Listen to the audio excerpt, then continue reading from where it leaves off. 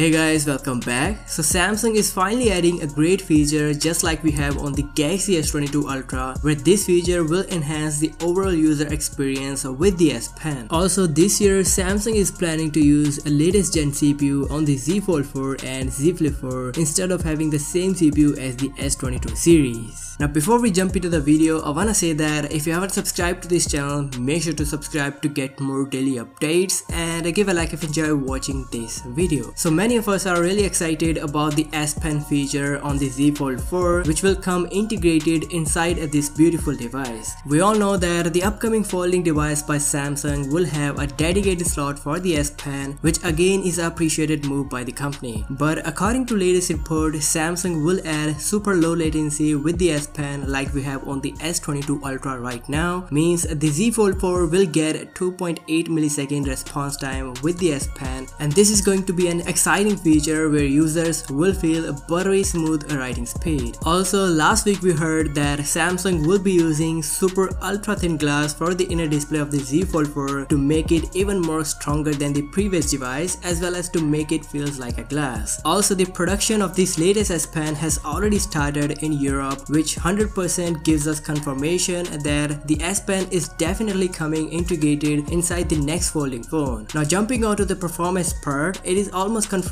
that both the Z Fold 4 and Flip 4 will get Qualcomm's high-end CPU. This CPU will come very soon, which will bring some major improvements over the previous CPU. We all know that the Snapdragon 8 Gen 1 available on the S22 series and many other flagship devices isn't doing well when it comes to heavy CPU tasks and gaming as well. It has some heating issues, which is a big problem right now for many flagship devices, and this is the reason why companies throttle some of the applications and games. But now the Qualcomm Snapdragon 8 Gen 1 Plus CPU will use TSMC's 4nm fabrication over the Samsung's one, which is expected to be pretty stable in CPU performance and has better heat management. Where the biggest example of this is the Dimensity 9000 based on TSMC's 4nm. So the Samsung Z Fold 4 will solve all the thermal issues and will offer stable and consistent performance. Moving on, last week we got some updates regarding the display panels, where we may not see any changes in terms of screen size compared to its predecessor. However, both the Galaxy Z Fold 4 and Z Flip 4 will have the 2nd gen LTPO display panels, which can go from 1Hz to 120Hz depending on the content being displayed, and also it'll help to save some battery in the longer run. So that is it in this video guys. Do let me know your thoughts in the comment section about the next folding device. If you end up liking this information, then do give it a thumbs up and subscribe to this channel as well. I'll catch you in the next one.